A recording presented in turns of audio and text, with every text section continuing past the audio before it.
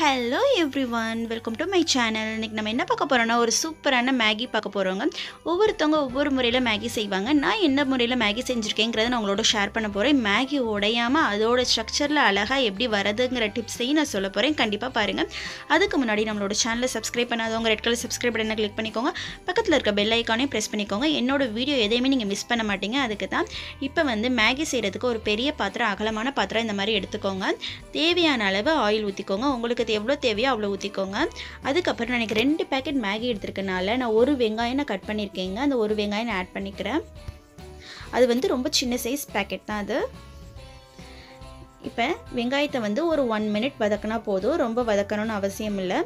அதுக்கப்புறம் நான் வந்து பெல் பெப்பர் வந்து 2 ஃப்ளேவரில் 2 கலரில் எடுத்திருக்கேன். ஒன்று வந்து ரெட், ஒன்று வந்து எல்லோ, 2 கலரில் எடுத்திருக்கேன். உங்களுக்கு க்ரீன் கிடைச்சா கூட க்ரீனில் ஆட் பண்ணிக்கோங்க. கேப்சிகம்.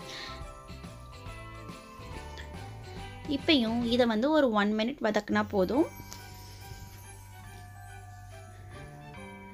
வதக்குனதும் நான் வந்து ஒரு கேரட் வந்து நான் கியூப் சைஸில் வந்து கட் பண்ணி வச்சுருக்கேன். அதையும் ஆட் பண்ணிக்கிறேன். ஒரு 1 மினிட் இதையும் வதக்கி விடுங்க.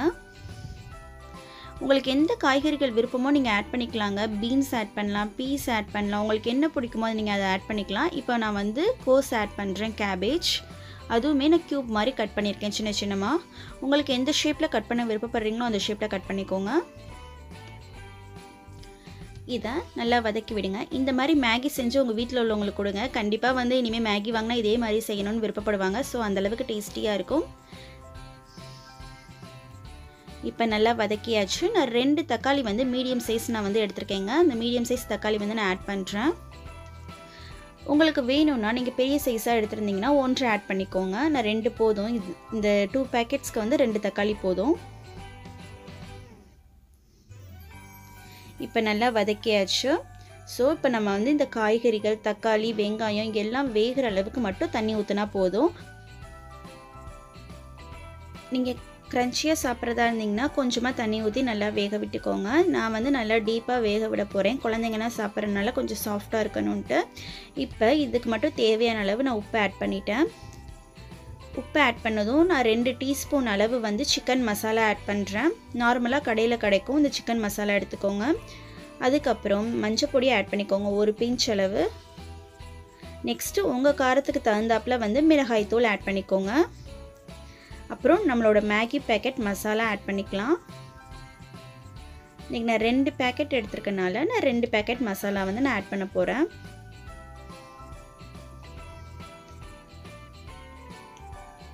ஆட் பண்ணதும் நல்லா வந்து மிக்ஸ் பண்ணி விடுங்க. இந்த மேகியோட ஃப்ளேவர் ஃபுல்லாமே வந்து இந்த வெஜிடபிள்ஸில் ஃபுல்லாக மிக்ஸ் ஆகணும். ஸோ நல்லா வதக்கி விடுங்க.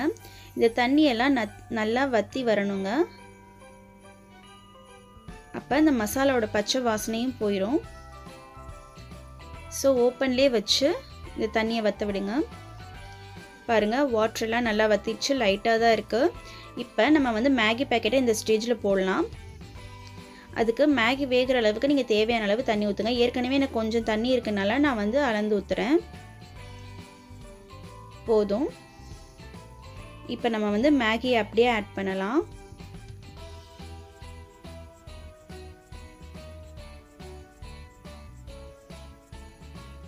இன்னொரு பேக்கெட்டையும் ஆட் பண்ணலாம். இப்போ லீடு போட்டு க்ளோஸ் பண்ணி வைங்க. ஒரு 50 செகண்ட்ஸ் வைங்க. அடியில் உள்ள லேயர் ஃபுல்லாக நல்லா வெந்து வந்துடும். அதுக்கப்புறம் ஈஸியாக திருப்பலாம் மேலே உள்ள லேயரை.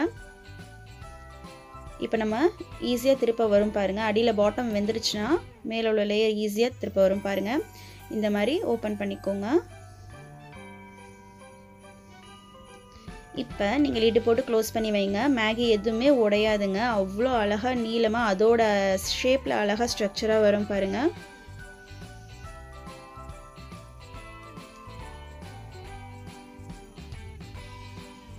இப்போ மேகிக்கு தேவையான அளவு உப்பு ஆட் பண்ணியாச்சு. நம்மளோட மேகி வந்து ரொம்பவே சூப்பராக ரெடி ஆயிடுச்சு.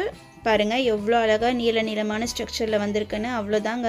Very simple. ரொம்ப சிம்பிளாக ரொம்ப சூப்பராக நம்ம செஞ்சிட்டோம். இப்போ மெதுவாக வந்து இந்த மாதிரி மிக்ஸ் பண்ணுங்கள், உடைஞ்சிராமல்.